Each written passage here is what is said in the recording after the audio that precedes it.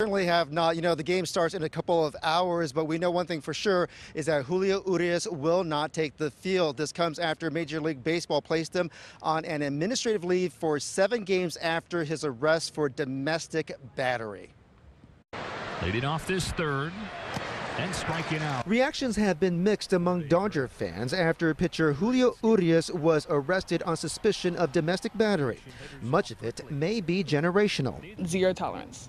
Sometimes, we overreact. The LAPD says Urias shoved a woman in a parking structure at the Beverly Center last night. He was taken to jail and released after posting $20,000 bail for the misdemeanor offense. Julio Urias, the incredibly talented. The story led off the Mason and Ireland radio show today. Co-host John Ireland says the Dodgers have a huge problem with how to deal with their rising star if there is security video in this case, because the fate of Ray Rice changed when video surfaced in his. When Ray Rice was playing for the Baltimore Ravens, they gave him a 2-game suspension.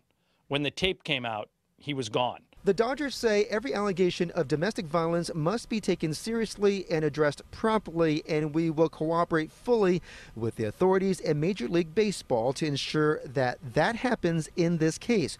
Julio Urias isn't just a new fan favorite, but he's the pride of people of Mexican heritage, like the Del Bosque family visiting from Chicago. We are Mexican. Right now, the Mexican player most better for me and my family is Julio Urias. TMZ reported a witness called police saying Urias had been arguing with a woman before he shoved her, but the woman apparently denied anything physical happened. It doesn't surprise me whatsoever because a lot of women are very scared to speak up about domestic violence.